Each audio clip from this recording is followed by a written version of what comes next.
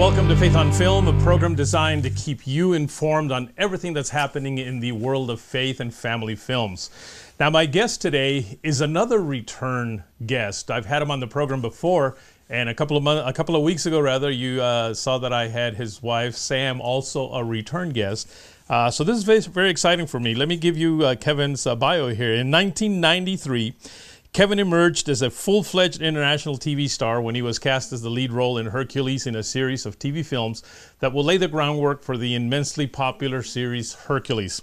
In 1987, Kevin accepted his first leading role in the fantasy action feature Kull the Conqueror. He, of course, is most known and highly recognized as the Professor Radisson on the very successful faith-based film God's Not Dead. Now, it's been a while since God's Not Dead, and I know Kevin's done a lot of things. Kevin, welcome to Faith on Film, my friend. It has been a while. It's good to be back. It's weird to think that that movie came out 6 years ago already. You know, it just wow. It goes by so fast. And you're right. I have probably shot about 20 to 24 movies roughly since then. So. Oh, I see. So you like to take it easy. I hate taking it easy. This thing's driving me crazy right now, this COVID thing, because I've had two movies that were lined up back to back that now got pushed to the fall, but I've already got another project, TV series I'm shooting in the fall, so I probably won't get those movies now, and it affects all of us. It's frustrating for all of us. I get it. Yeah, I know it is. Never in a million years where I imagined we would have been in this kind of situation. But here we are, and actually we're going to be talking about a movie that I think is probably perfect for this time that we're facing right now. But before we even get into that, how about you give us an update on Miracle of East Texas? Because I know that's one we promoted the first time you were on. Yeah, you know, Miracle in East Texas, we were hoping to get it out by the summertime. Obviously, all the theaters are closed now, so... But we do have a company out of Canada that's going to be getting us into theaters distribution-wise and through all of America and Canada as well. The trouble is, you know, we're a wonderful little movie with a great message, but we're going to have to compete against all those big $300 million movies that got pushed to the fall as well, and they're all going to take up 4,000 screens each. So we'll have to see what happens, how we're going to make this thing work. But we're excited. People love it. Before this thing kicked in about, you know, don't go out and say hi to anybody because you'll die of a disease. I screened it in Branson, Missouri. I've been doing film festivals with it, and people have loved it.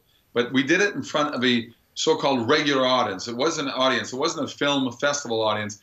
And boy, standing ovation. I did an hour Q&A afterwards. It was great response from people. It's a lovely film, and I'm very excited to eventually get it out in the theaters. Well, you know, we certainly can't wait. I felt really bad for the folks that were releasing that movie. The ones that did, I Can Only Imagine. I Still Believe. Oh, the Irwin brothers, because that movie literally was releasing that very week, and it just, you know, it just changed the dynamic of what they were doing. Really bad luck on Gary Sinise, a buddy of mine, he's in that movie, and I'm hoping they find a way to.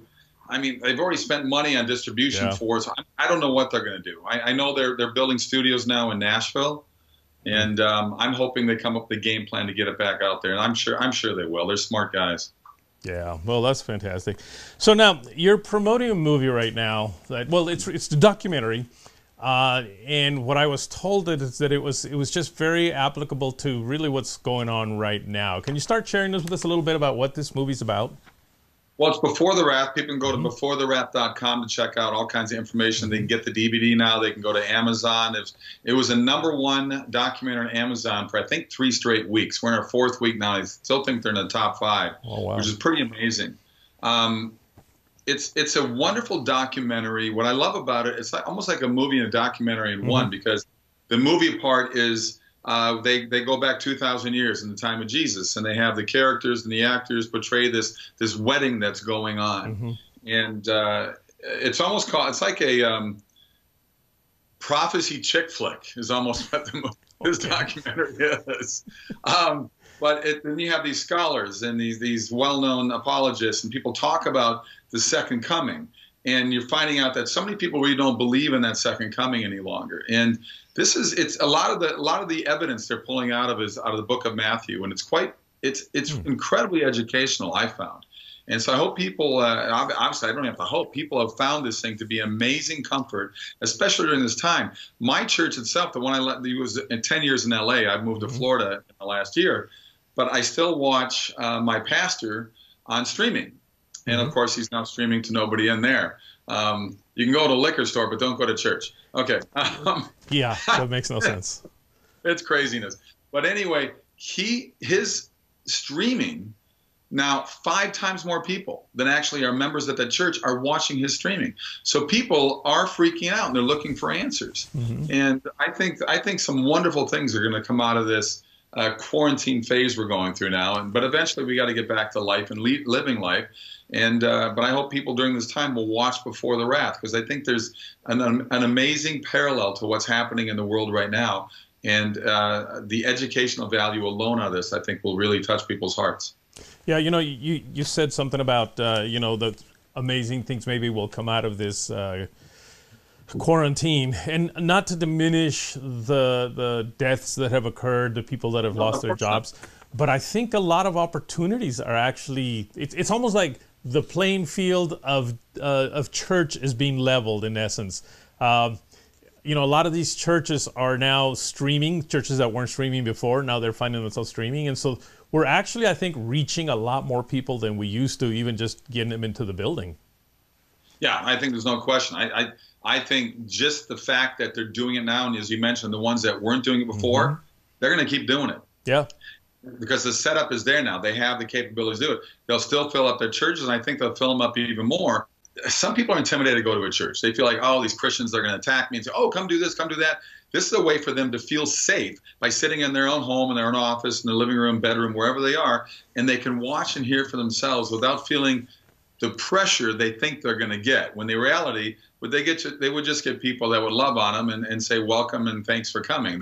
I think a lot of people, a lot of my atheist friends and agnostic friends have an argument. In some cases, is kind of true, where as Christians, we think that we're like entitled more, or maybe that we're actually less forgiving, and that's what people tell me, and we should be the most forgiving people on the planet. But a lot of times we judge people, and we shouldn't be judging people the way we do. We should be looking for the log in our own eye instead of going after other people. And I think the church needs to learn a lesson by that. I'm hoping they will during this time. Yeah. Well, I'll tell you what, we're going to take a quick break right now and come back and take a look at a trailer from the movie and maybe talk about it a little bit more, all right? So, folks, don't go away. We'll be right back.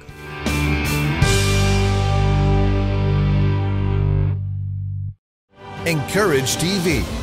Family-friendly and faith-friendly content absolutely free.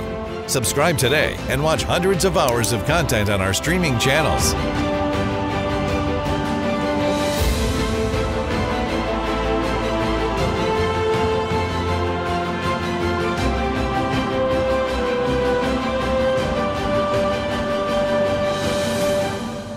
Visit encouragetv.com today. Seriously, Dad, I want to go. I told you it's not that big. Great-granddaddy couldn't even fit right. That thing's not to scale. It's a cartoon. The real one's bigger than a football field. For real? Come on, you don't even have to pay for me. Kids are free. All right, all right. Can't be that big. Whoa! Wow. Told you, Dad. You just gotta think bigger.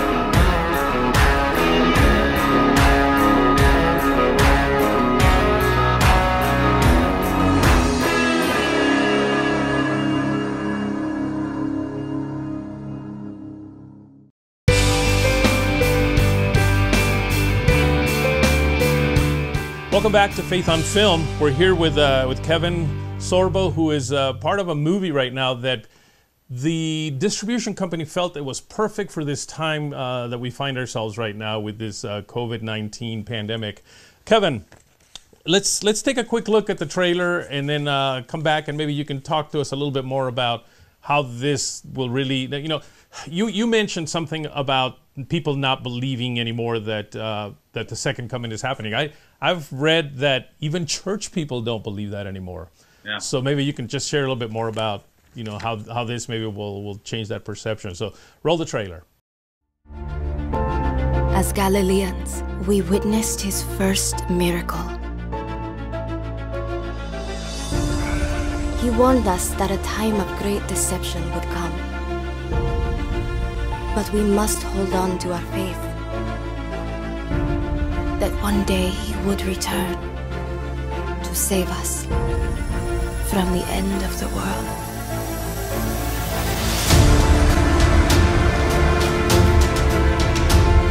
Most people don't believe that Jesus is coming back.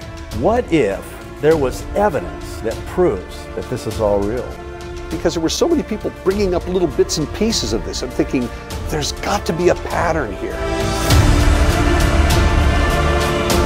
The Bible talks about it as being a mystery, but why does the rapture have to happen? What's the point to it all? A Galilean would have understood that perfectly. They are the key to everything. I'm just so stunned. I never thought I would see this in my lifetime. This is the most profound discovery in human history.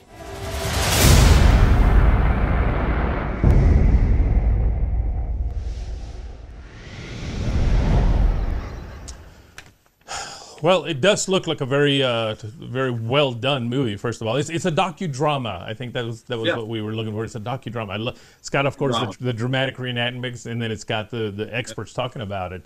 How did you get involved in this project? You know, Brent Miller, who directed it and put this whole thing together with his team, came to me, and I'm sure it's off the success I've had with movies like What If, God's Not Dead, Abel's Field, and Let There Be Light. Movies people should be watching during this time when they're stuck at home. I'm sure that was the reason why, and I was honored to be part of it. I narrate it. The only thing I got mad at Brent about, and I said, you know, in that trailer, you don't even put my voice in there at all, and I'm actually in there quite a bit. But you won't hear my voice in the trailer. I'm not on camera on this. I just narrated it, but I was honored to be able to do it. And I think, you know, as fear consumes the world right now, I think, as you mentioned earlier, the timing for this to come out is perfect. And I think you mentioned something too, where a lot of people don't believe anymore. Yeah. And the percentage-wise, the vast majority of people do not. Even people of faith don't think Jesus is coming back, and that's weird. And I think a lot of that comes on the shoulders of the pastors out there as well. I think we need to get back to understanding apologetics. We need to get back to understanding, you know, the Book of Revelation as well. We need to get back to understanding the Bible, and people sometimes get away from that. And I think churches are doing the same thing. Yeah. So, you know, I'm probably going to get pastors mad at me right now, but of course. Does it seem like, like they're getting away from preaching some of these truths and getting a little more into just the positive message of things? I mean, is that kind of what's happening?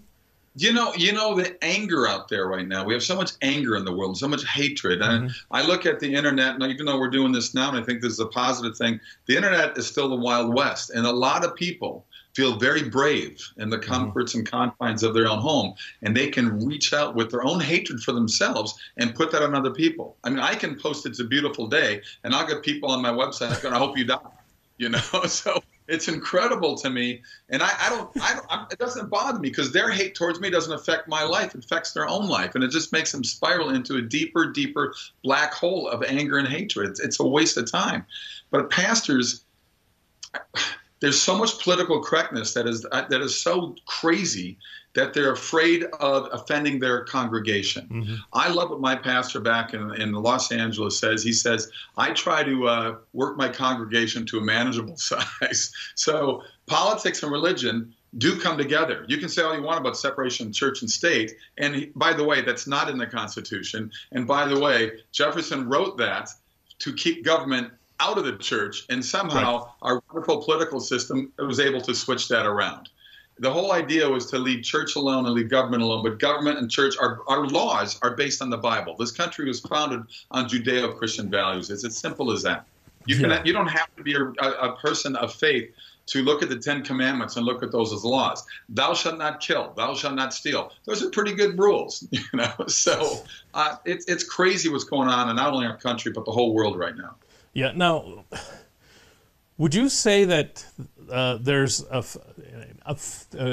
segment in the government, let's say, that is right now using this pandemic thing sort of in a way to try to really squash the church? And the reason I say that is because, you know, you can't go to church. They don't want people right now congregating in church, but yet you can. I mean, I go to Walmart and it's full of people. Nobody's looking there to take down license plates of who's here right now, because you're not supposed to be there. I mean, it seems like it's I even heard that one state was telling people not to even. I mean, they were going to literally imprison them or fine them for drive-in churches. I mean, this seems to be going against the church. There's something going on, and I'm not poo-pooing this virus. It's real, it's there. But so is the flu. The flu affects 60 million people a year and kills 60 to 80,000 people a year, every year. Are we wearing masks all the time for that? Look, like I said, I'm not one people are going to come after me now. Look, I'm not saying this virus isn't real and it's not hurting people. It's horrible. It's hurting people's lives. But the insanity of arresting people that are sitting in their car giving them tickets, I saw a video recently of a woman being arrested in front of her children because she was at a park with them on a swing. There was a kid out on one of those wakeboards that the Coast Guard or whatever, the patrol went up and arrested him for being out there. Who's he close to besides sharks out in the water? I mean, it's insanity what's going on right now. And yes, I really think there's a segment of the government that's using this as a political tool to gain more control over all of our lives. And it's unbelievable, and it's disgraceful, and it's disgusting. And we need to get back to our Constitution, because it's we the people. The people we put in office are the people we put in office to benefit us. And yet all they want to do is benefit themselves. Yeah. However, what we do, what we're involved in here in media, it's actually very important, because it is kind of affecting how people react. And, you know, they're looking at the media and they're reacting based on what the media is telling them. But this also opens up a great opportunity for us involved in not just news and you know, documentaries, but also even in just dramatic films. That I think could really make an impact in our culture. To tell you what, I was just going to do 2 segments with you, but would you stick around and do a 3rd segment here so that we can take a little break right now and come back and talk about what you're doing in the area of filmmaking? Sure. Terrific. Folks, don't go away. We'll be right back.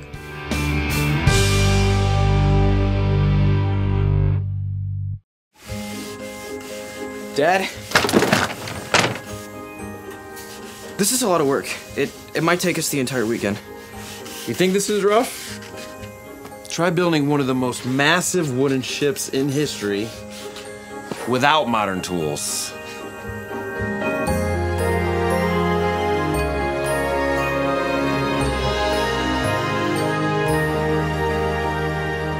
Go ahead. Think bigger. Just one life, a perfect union. And your heart starts beating hard. I'm gonna keep on dreaming. I wanna feel my love. I wanna get that feeling. I wanna get that feeling. Meet Will. Will wants to make a movie based in Bible times.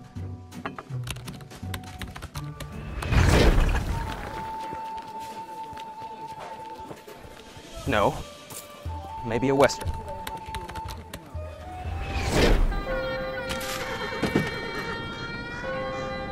Well, maybe an apocalyptic movie.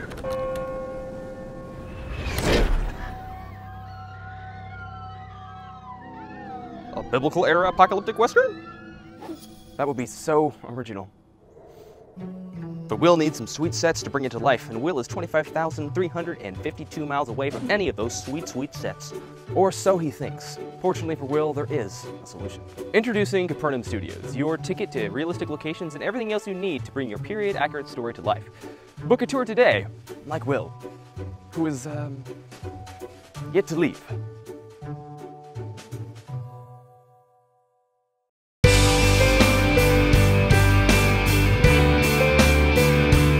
Welcome back to Faith on Film. We're here with Kevin right now, and we were going to just do 2 segments, but you know, I didn't want to take too much of his time, but this is just too interesting, so I'm glad he's sticking around for a 3rd segment. Kevin, so now, you know, aside from the seriousness of the government and all the way that they're really trying to suppress us, sure, we're involved in something that's more of entertainment.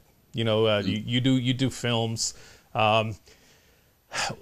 What opportunity do you think is there right now for us as filmmakers in this time and in what's happening right now? Well, I think the response I got from Netflix when my last movie I directed came out a little over a year ago called Let There Be Light. Mm-hmm. It opened so well. It opened #2 per screen average against a $300 million Thor Ragnarok movie.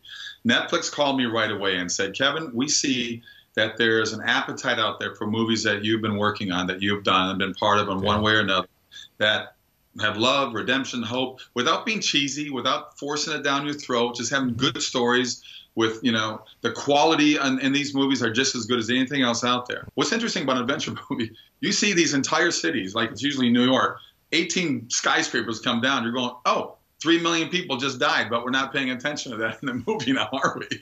So we get so desensitized toward all the violence. But I'm getting more and more people stop me now. It used to be because of Hercules and Andromeda. It's now because of God's Not Dead and Let There Be Light. People want more movies like this, that not only for them, but for their families. You know, I'm doing a thing called Cameo, where you leave these little messages to people. And right now, I'm getting so many every single day where people want to say, you know, do you have any words of inspiration? Do you have any, you know, I just want to wish somebody a happy birthday to be there with. I mean, people are looking for ways to reach out and touch and talk to other people in a positive way. And I try to leave messages that are fun and inspiring and not negative. And there's just so much negativity out there. And I just wanted to get I got involved as an actor because I want to touch people. So again, if we take a look at this pandemic, not as this horrible thing that's happened to us, but rather as something that's opened up some opportunities, I think we're going to come through with flying colors. Well, yeah, I see in the studios, I see in Netflix, Amazon, all these places, they're all scrambling for content right now. They're still buying content. I'm assuming you've got a lot of things in the works so that when that green light goes off, you're ready to take off, right? You know, I got the 3 movies. I've got what we just mentioned with Before the Wrath, but I also have another documentary called Climate Hustle 2. Okay. Another documentary called my gosh, Against the Tide. Against the Tide with John Lennox. I interviewed John Lennox 2 weeks in Israel, 3 weeks in Oxford, England.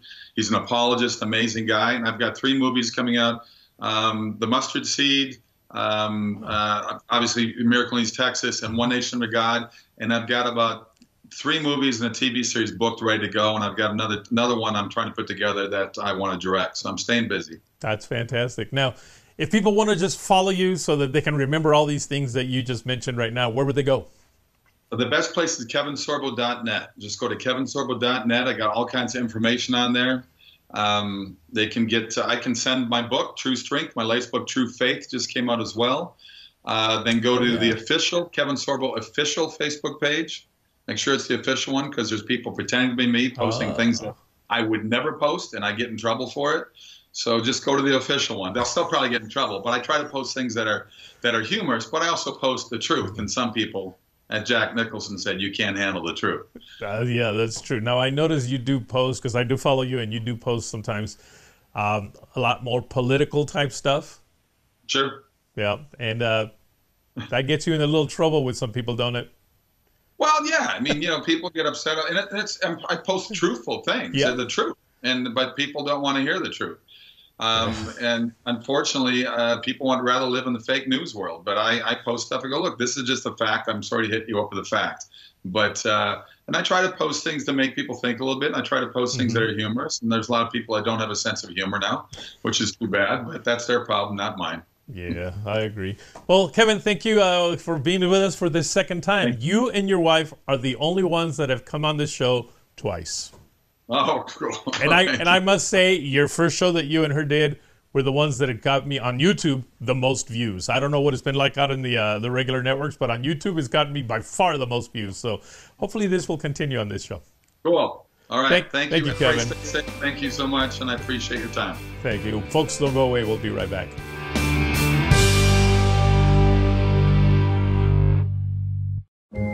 Seriously, how big was it? I'm telling you, it's humongous. So it was bigger than a castle? Totally. And when you're there, there's so many cool things to do that you forget about time. No way. That only happens in one place.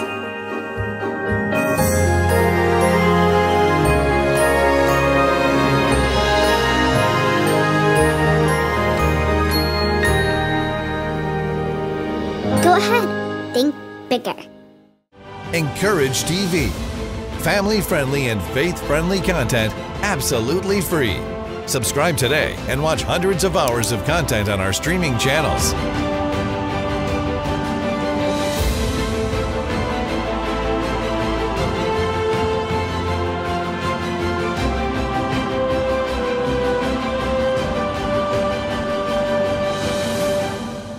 Visit encouragetv.com today.